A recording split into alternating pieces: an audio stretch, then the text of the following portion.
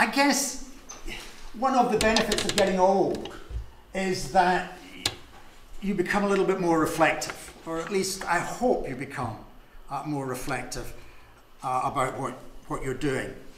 And what I want to do in the next 40 minutes or so is just look at where migration development has come from, and then I'll go on to say towards the end a little to where I think it should be going, and that's why the beyond, I suppose, comes in.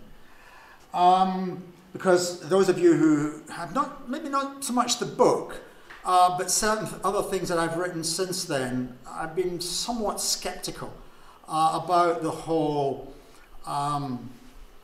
jamboree around migration and development.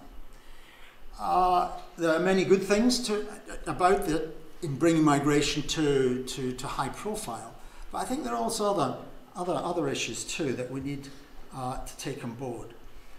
And how I want to do that is this presentation is going to be like a football match. It's going to have two halves.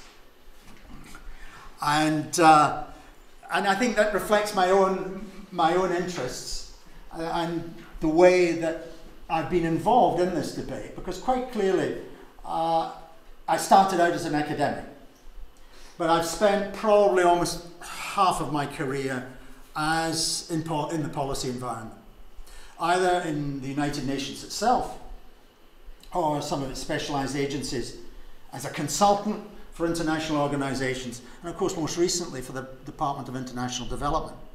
And so I've gone in and out of the policy environment and then come back into the university environment. So the experience, I want to divide it into two, to look at how we've approached it from the academic point of view, and then how to look at it from a policy point of view. So I'll start off in the first half, slightly less than half, will be on the academic approaches. And then we'll have policy approaches. And of course, the buzzword. And when I was in DFID, everything had to be evidence-based. Policy must be based on evidence. Well, is it? Or is it policy-based evidence? In other words, we have a policy and then we scrabble around and we look for the evidence to justify it. Or even better, is it evidence-free policy? Now, I put that in only with half of my tongue in cheek, because I think we've seen major developments in science that are based totally on intuition. Somebody has an idea that's come from somewhere or another, maybe you don't put it has come from, but intuition, I think, is important. And I think I should emphasize now, and why the evidence-free policy is there, I think we have to be very careful not to use a lack of data for inaction. And particularly in the migration field, where the data are weak. So we really have to design policy in some areas without the necessary data. And so I think the whole evidence-based policy is a little bit over the top from many points of view. Okay, now I'm a geographer, so I have to start with a map. And just to show that I can work the PowerPoint, you see, up to point. Now, what on all earth am I showing a map of the eastern seaboard, or at least a part of the United States? What's this possibly got to do with the discussions? Well, I mean, as you all know, that until really the 19th century, the settlers built up on the seaboard, and the Appalachian Mountains here is a major barrier to the vast plains beyond. And one of the passes to the plains was the Cumberland Gap, marked on this map, right here in Tennessee. So what? Why have I mentioned this? Well, let me start with this quotation. Stand at the Cumberland Gap and watch the procession of civilization, marching single file, the buffalo following the trail to the salt springs, the Indian, the fur trader and hunter, the cattle raiser, the pioneer farmer, and the frontier has passed by. stand at South Pass in the Rockies a century later and see the same progression with wider intervals between. The unequal rate of advance compels us to distinguish the frontier into the trader's frontier, the rancher's frontier, the miner's frontier, and the farmer's frontier. Now, when I read those words over 45 years ago, I was inspired by the simple idea of a series of functionally related areas moving systematically across space and through time. Now, I don't think it matters that the sequence has not operated in quite the way that Frederick Jackson Turner, back in 1893, had envisaged, or that it could not operate in different environments, such as in Latin America, because that's where I first went off. Can we identify a frontier in Latin America in a very different institutional environment?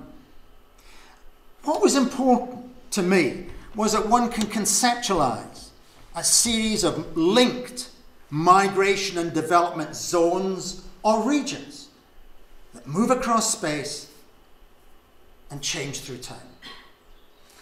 That evolves quite clearly out of Jackson's thinking. Not quite expressed that way, but that started me on this idea of systems of migration change. Now, staying in the 19th century, and there's far too much writing, so you just focus on number 9, and this is according to Griggs' ideas. Migration increases in volume as industries and commerce develop and transport improves. In other words, migration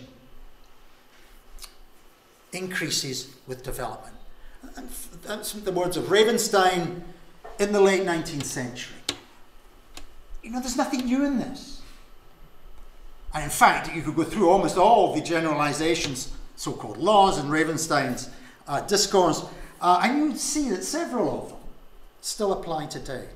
But that key one is the one that relates migration and development. And I think that first and foremost, when we think of migration, and this probably reflects my own background, migration is a basic demographic variable. And the central question must be asked whether a migration transition exists that is in some way linked with the fertility and mortality transitions. And this is something we all know.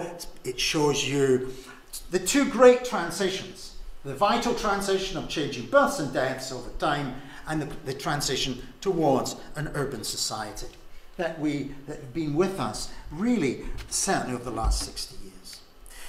But the first person was Bobo Zielinski, and here's a little bit of history where it's come from. And if we're interested in evidence-based academic research, there's no evidence really here. This was an intuitive idea that Zielinski had that migration was linked to fertility and mortality. And he drew up these little relationship diagrams between different types of migration. Now, he got a lot of things wrong. And the one I particularly took him up with was this idea of circulation starting down here, where fertility and mortality were high at very low levels and then increasing. And he later relented on that. But the idea of linking migration with fertility and mortality, it seemed to me, was an important one. And I think I'll just add that these two little panels at the bottom that we often forget is the importance of technology in this development.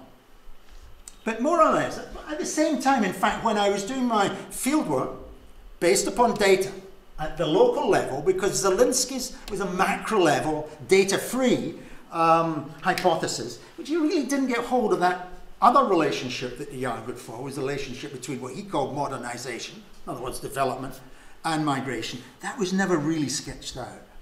But what I tried to do here was, I wasn't as ambitious as Zielinski. I wasn't aware of Zielinski's work at that time. I did not look at the links between fertility, mortality, and migration. But I was looking for changing migration spaces over time. And I argued that migration in this case, which is Peru, which had a very clearly defined urban hierarchy, it evolved from a series of short-term, short-distance movements through phases of complexity to longer-distance, long-term movements. Now, very linear, it's been criticized because of that, but nevertheless, rather like the models I've just talked about, I think that it did try and argue that here is a standard, and what are the deviations? And if the deviations become the norm, then of course this is completely wrong. And what I then tried to do was to test it in New Guinea. But what I want to look at here is that if it's, what's the evidence for a transition, a spatial transition, and in this case it's fertility. Sorry that the quality of these graphs is not good, but you've got to sort of bear that, keep that in mind, and then I flick on to the next one, and you can see the importance of a diffusion out from the central plains, and well, first of all within the central plains of Thailand, and then gradually outwards until fertility throughout Thailand. I'm not going to run through a whole sequence here, but what we saw was a gradual diffusion of lower fertility outwards from, well, in fact, it was the central plains, not just simply Bangkok. Are the white things lower? Yes, the white's lower fertility, dark is the highest fertility. What you saw in Thailand, the darkest were around the margins of the state, except up here in the north. Yes. And if you go back, can I make this thing go back by rolling it the other way? Yes. You can see there's very little white. You've got pockets of white in the central plains. This is the area of Chiang Rai. But this big area here in the central plains, and it diffuses out from that. This is the work done by an American demographer called Bob Hannenberg. The interesting thing is one of the earliest attempts to look at small area data and generate a sequence of estimates of fertility decline. Much more reliable looks at this one. Now here, don't so much look at the white, look at the dark, the black here. What I'm trying to show here in this map is the diffusion of small areas of intense depopulation. In this case it's in Korea. So small areas of intense depopulation. And again, you can see quite a nice diffusion outwards.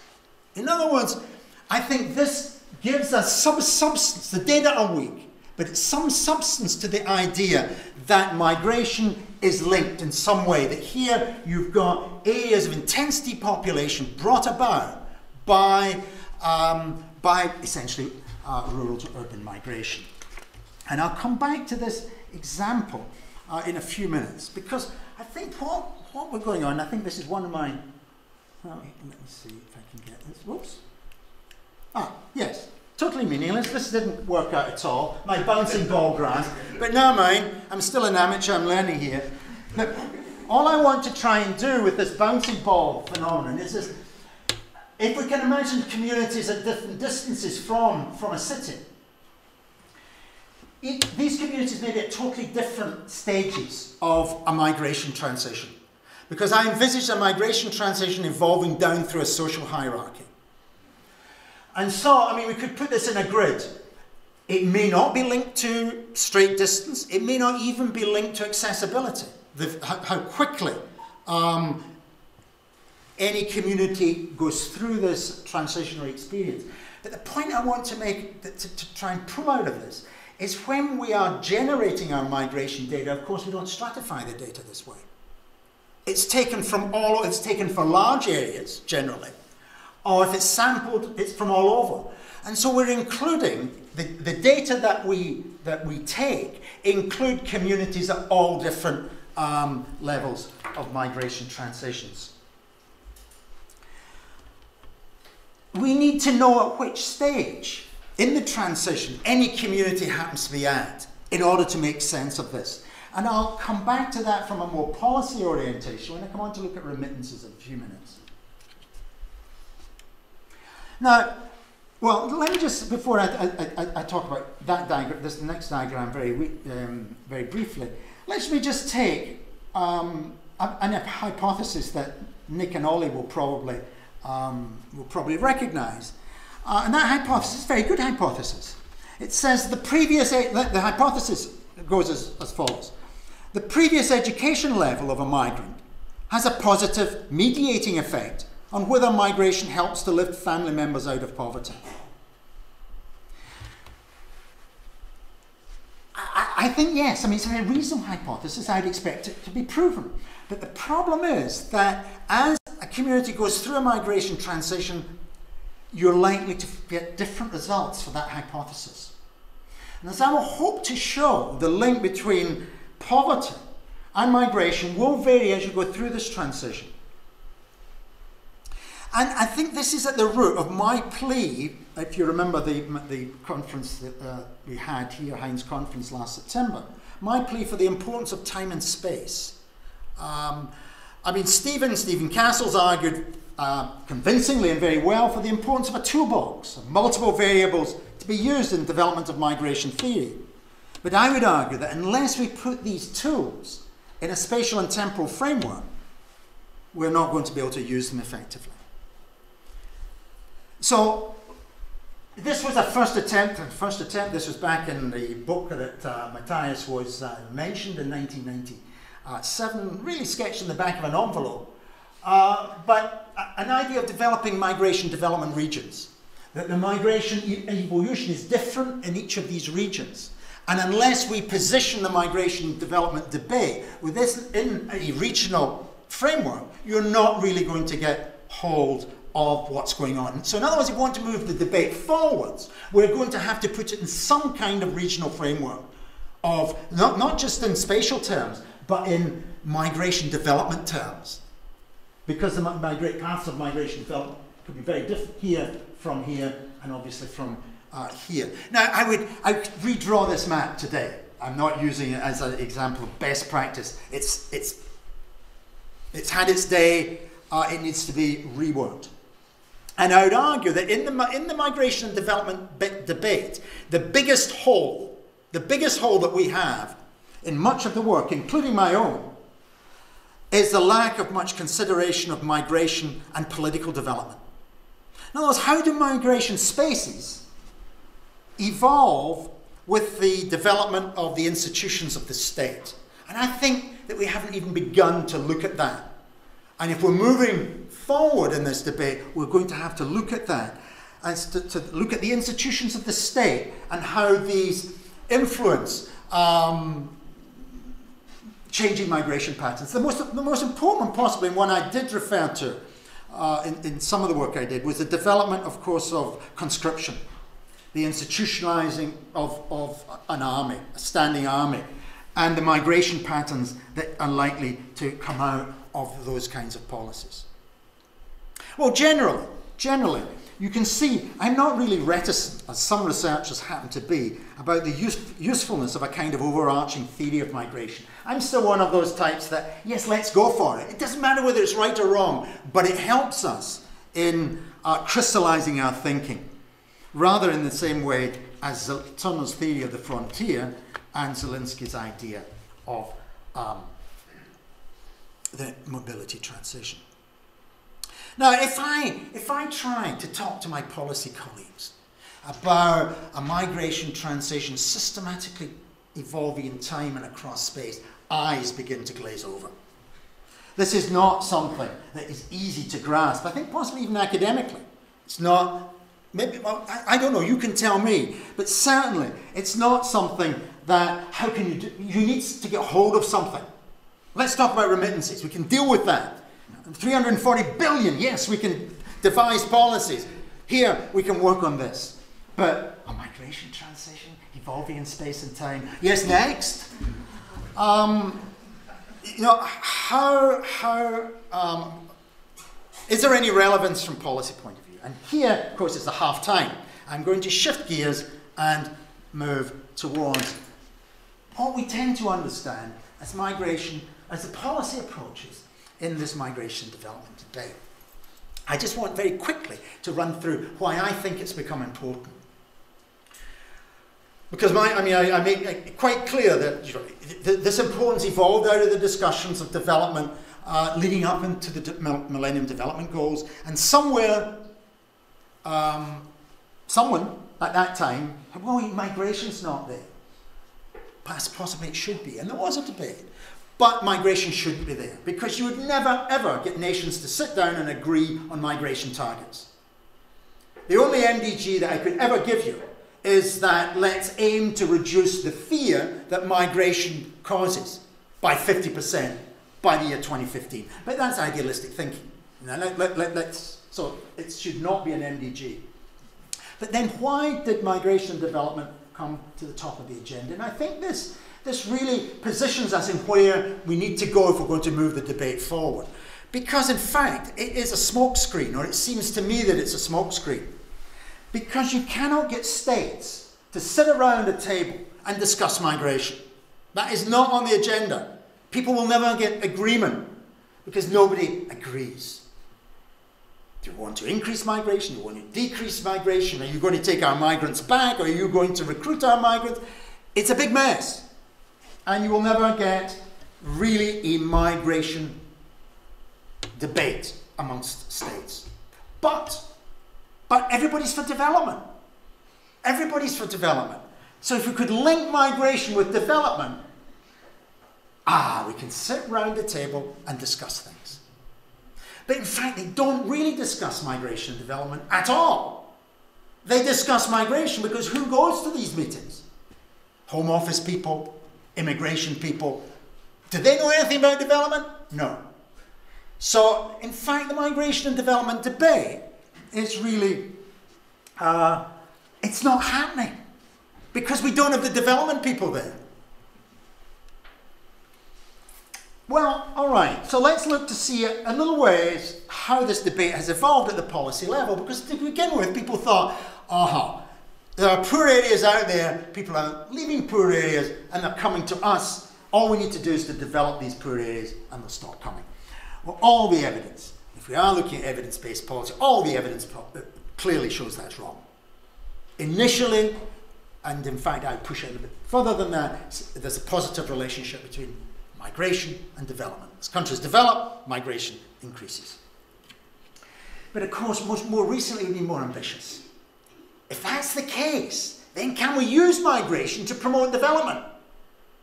And remember, going back to the origins of the academic debate, migration evolves out of development, not the other way around. So whether we can manipulate migration in order to achieve a development objective is much less clear to me. And that's what I want to do in the next few minutes.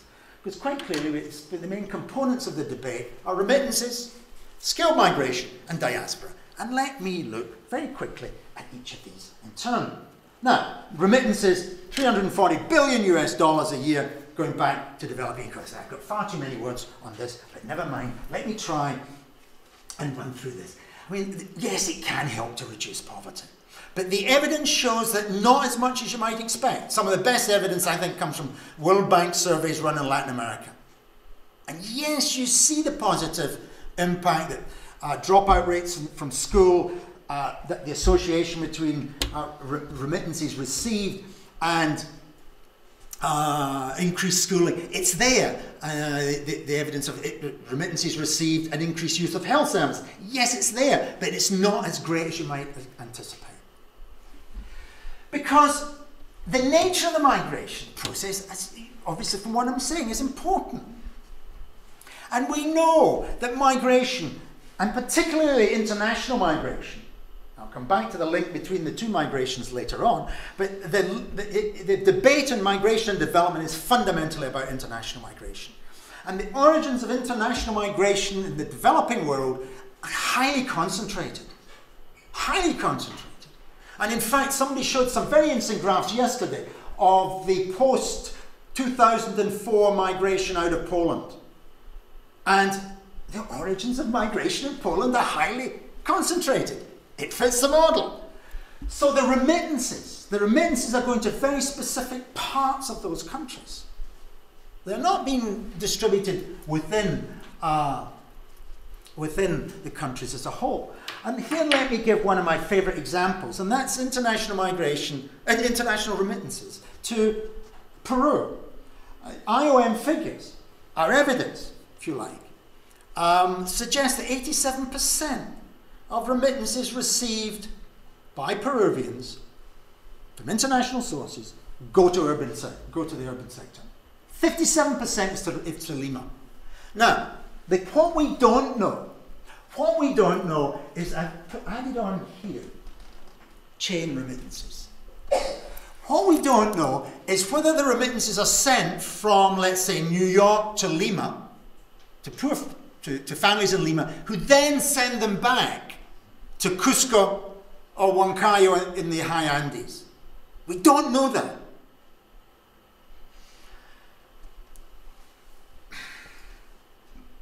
My intuitive feeling would be that that's relatively unimportant. Now, I don't know why I say that, because I don't have the evidence to prove it one way or the other. Except when I look at the demographic profile, which I'll show you in a few minutes, of a rapidly depopulating community. But it's a possibility that those remittances from international sources go to the urban areas and then are resent back to communities. It's possible.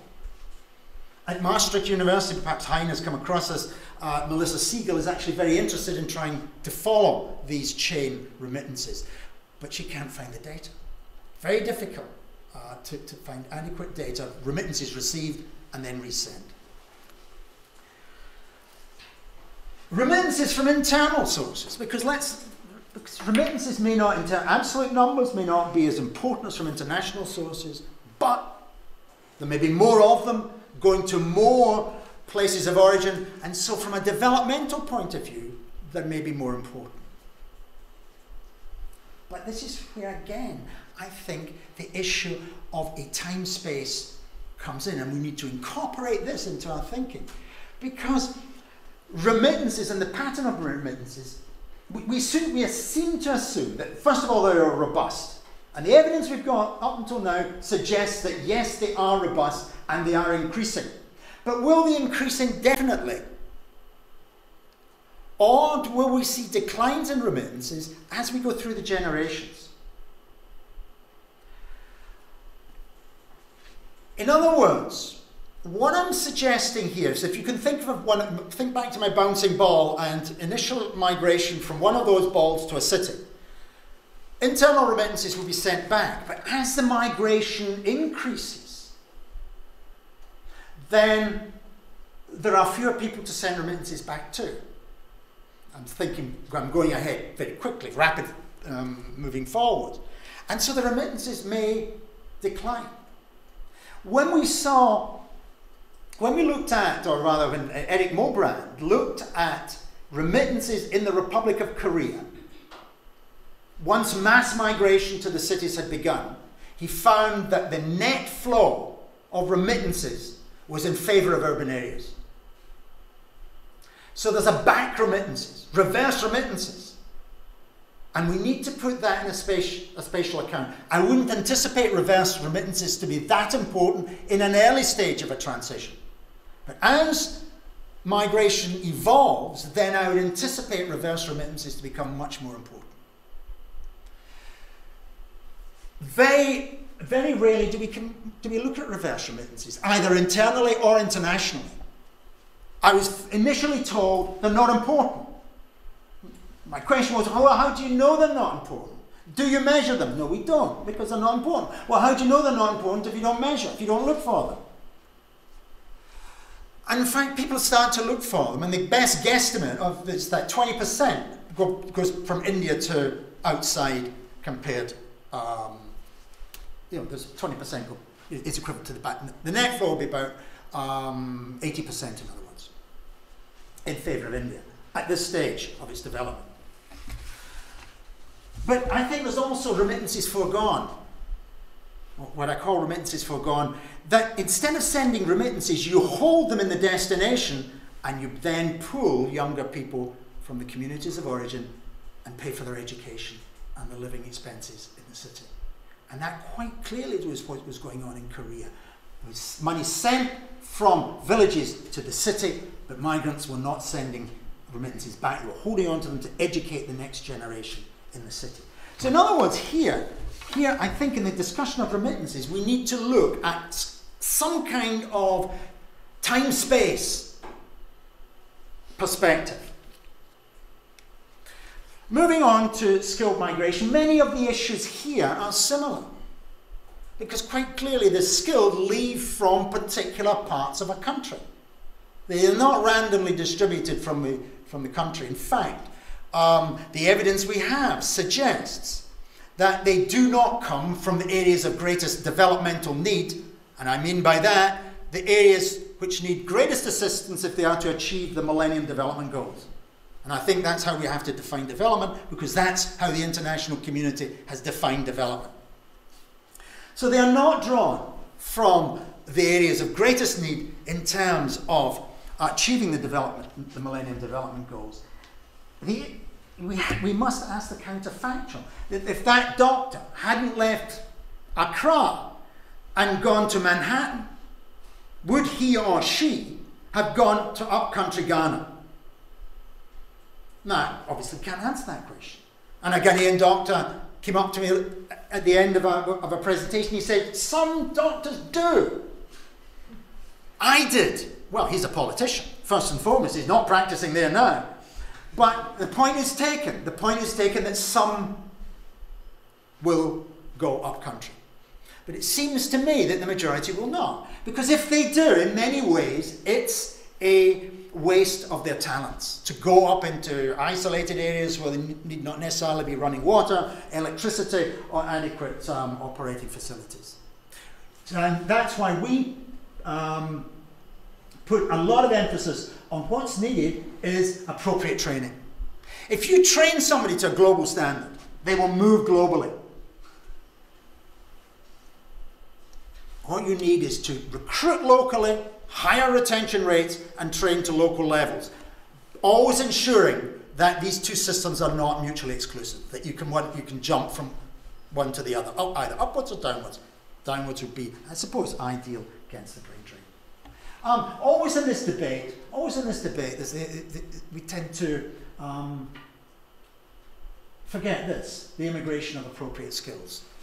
In other words, the number of doctors who come from the developed world or other parts of the global south to help.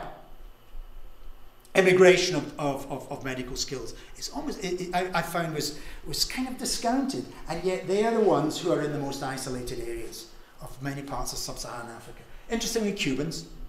And one of the question that seems to be of interest, when the rapprochement between Cuba and the United States finally comes, as it will do, what impact is that going to have? Because then Cubans will be able to go to the United States. Not that the Cuban-trained doctors will necessarily be able to practice, but they'll be able to do something else. But it's an interesting issue. But the significance of outsourcing only applies in some parts of the world, and that's basically the development of hospitals for treatment for people in the developed world. But I don't have time to go into that. All right, diasporas. I must move on. Obviously, what they are. Can we, as they use the World Bank's term, leverage the diaspora to bring about development? Now, quite clearly, the importance of the overseas Chinese and the Viet Kieu. These are the classic cases. And they are participating in the rapid development of southern China and southern Vietnam. Not so much northern Vietnam, but the Viet Kieu are moving. They came from the south, they were primarily Sino-Vietnamese, and they are participating in the southern development. They did not cause it. It seems to me, if we really want to put this debate in perspective, we do have to, and excuse me here, I do have to look at for a historical perspective.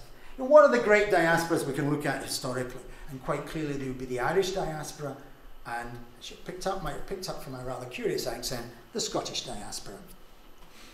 And of course, a little country with 5 million people that claims 85 million people of Scottish descent outside beyond our borders. Relative to what we call the Chinese diaspora, the Scottish diaspora is a real diaspora. But we have to ask the question, what role did that diaspora play in Scotland's And you know, I think the jury's out on this one. Somebody like Carnegie, quite clearly trying to educate young Scots, establishing libraries and schools. And what the young Scots? I would like to be Andrew Carnegie. Let me get my education and get on that boat and go across to Pittsburgh and become like Andrew Carnegie. So in some ways, the diaspora may encourage yet more migration. And obviously the point at the bottom that not everybody in the diaspora has the best interests of the country of origin at heart, and there are several very good examples of that. Now, future issues beyond migration and development. I think we've got to change the nature of the debate. We've got to get back to the origins, and we've got to bring development as the key issue here. How does development drive migration rather than migration drive development? How does it? Now, maybe you can tell me because you were looking at the drivers of migration. But I think the need is for migration to be seen as primarily a consequence of development. And I've been so rash as to suggest that what we need are migration impact statements in our development policy. In other words, if you're going to build a dam, we know more or less what's going to happen. And usually it's disastrous, but we know what's going to happen. So many, the case of the Three Gorges project in China, hundreds of thousands, millions of people are going to be displaced. If you're going to build a road, we can see the catchment areas and so on. But the impact of a trade policy may not be quite as obvious as that. Now, is this a sort of vague idea, or can we really begin to look at such a thing? What impact is your urbanization policy? What impact is that going to have on both internal and international migration? And that's where I think we need to be focusing on. If we're going to bring this debate forwards. And then, of course, my old saw that I always come back to, the links between internal and international migration. Internal migration needs to be incorporated as part of this debate. Otherwise, we're not really talking about the majority of people who move. And it's not just people internal migrants who come down to Lima and then call up a cousin in New Jersey and then go out to New Jersey. That happens. Yes, we got this step migration. It happens. But it's much more complicated than that, because international migration can give rise to internal migrations, as we've seen in the case of Bangladesh. Sylhet is the origin of 98% of Bangladeshi migrants to London. One district in the northeast of Bangladesh, but not just that, it's specific towns and villages within Sylhet. And of course, there's a labour vacuum, and they suck in internal migrants from the surrounding areas. And I think if you look at Kerala, you can see similar points. And the last one I'm just going to come to, international migration is a substitute for internal migration. So let me just move on to that. Oops. Oh, wrong thing. My favourite example here is from Japan. One of the most, Japan's population is already declining. Aging, one of the fastest aging societies, and by 2050, it's got this wonderful coffin shape of the aged society. These black areas are the areas of severe rural depopulation.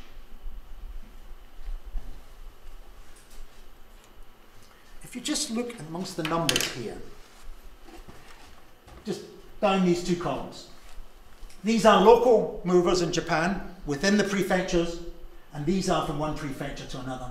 From 1970 to 2008, local movers declined from 4 million to 2.6 million, 4.2 million to 2.5 million.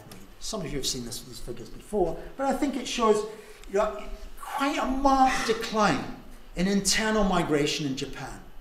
And interestingly, when in the presentations at The Hague yesterday, looking at both Spain and Poland, both of the presenters drew attention to the fact that internal migration had declined, and that it was only the international migrants that were responding to labour market opportunities in the countries. The internal migrants were not moving so much.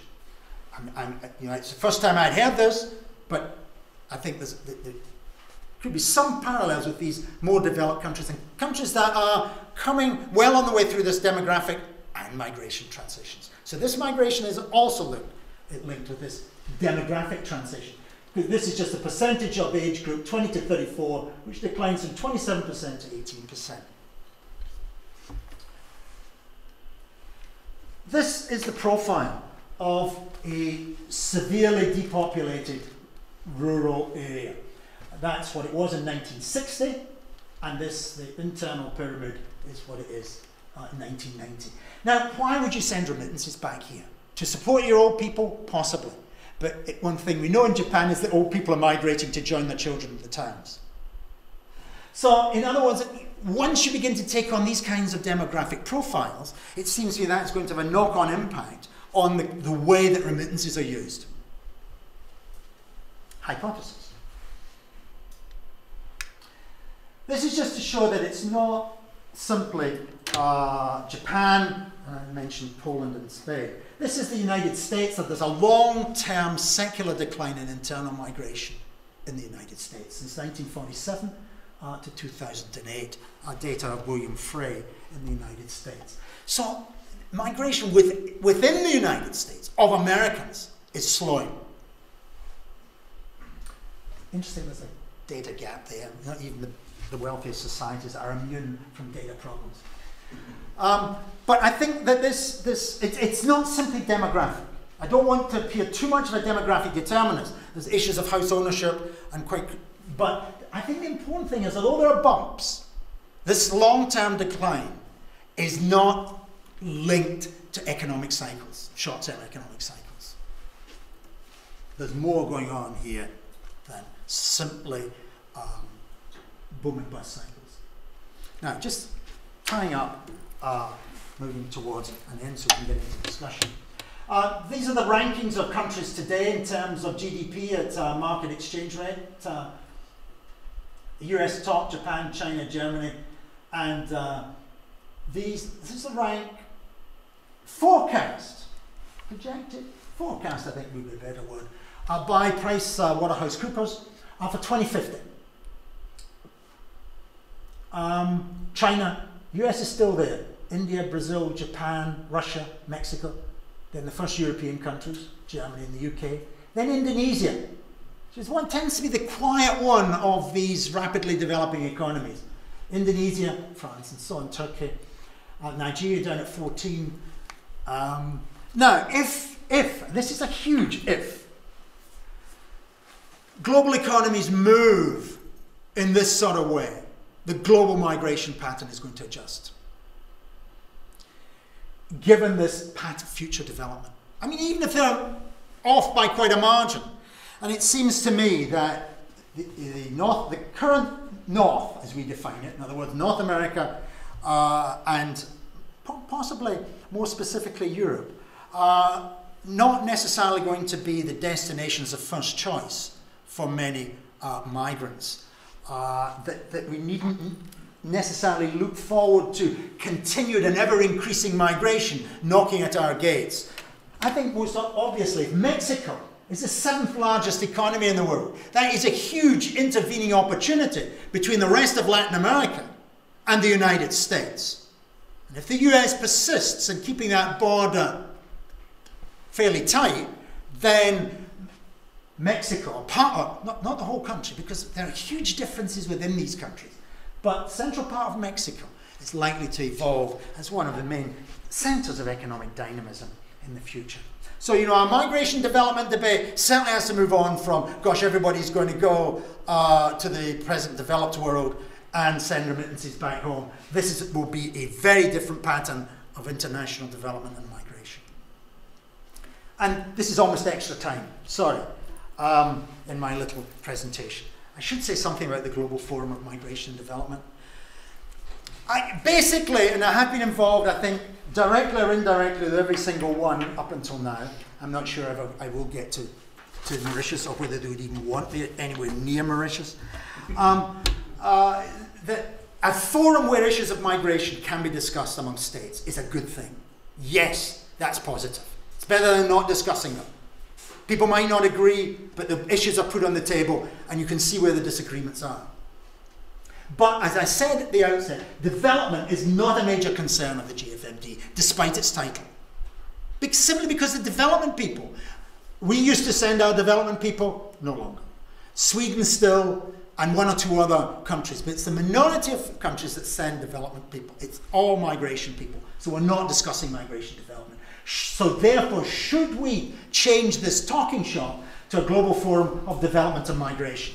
Hence a re-emphasis on development in the way that Ravenstein conceptualized it, and a return to more academic approaches, a convergence between theory and practice, possibly. And then the last point, just to throw away, would a UN agency on migration be a good thing? No. No. And I won't say any more about that.